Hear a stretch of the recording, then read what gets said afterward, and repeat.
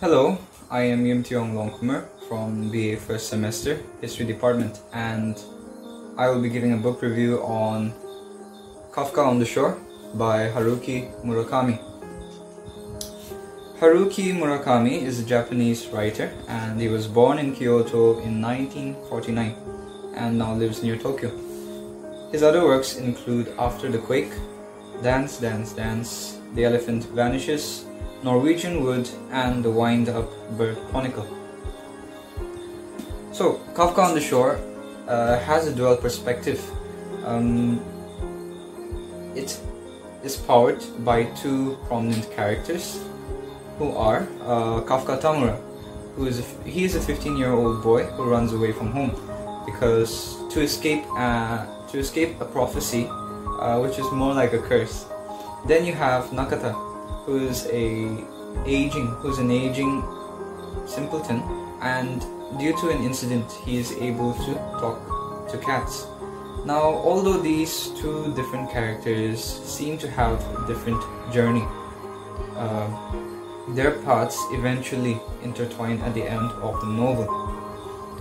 So, Kafka on the Shore is my first Haruki Murakami book, and personally I really enjoyed reading it. And yeah, it was really confusing at first, so I had to read it a couple of times, and to be honest, I'm still confused, and it has left me speculating about a lot of things.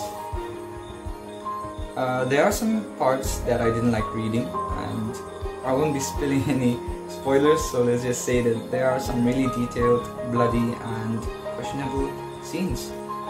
So my advice would be just read the novel with a very open mindset, because it's very beautifully and well written. So the novel has themes of duality, fate, and it is also a coming of age for Kafka, the 15-year-old boy. And there is magical realism in the split realities. Like there is a dream world and a lot of spirits and the ability to talk to cats and many more that you will find as you read the novel. The author also makes a lot of references to writers, classical music, and even Greek mythology. So the magic about this novel is in the unexplained. Unexplained because the novel is actually very confusing, and it has a lot of random events and some really bizarre characters as well. But all these eventually make sense at the end, and it leaves the reader a lot to speculate and a lot to work on, and I think that's what's really interesting about this book. And so yeah, I would rate it a 5 out of 5, and I would definitely recommend you to read it. I really enjoyed reading it, and if you have read the book, I would really be happy to know your thoughts on the novel.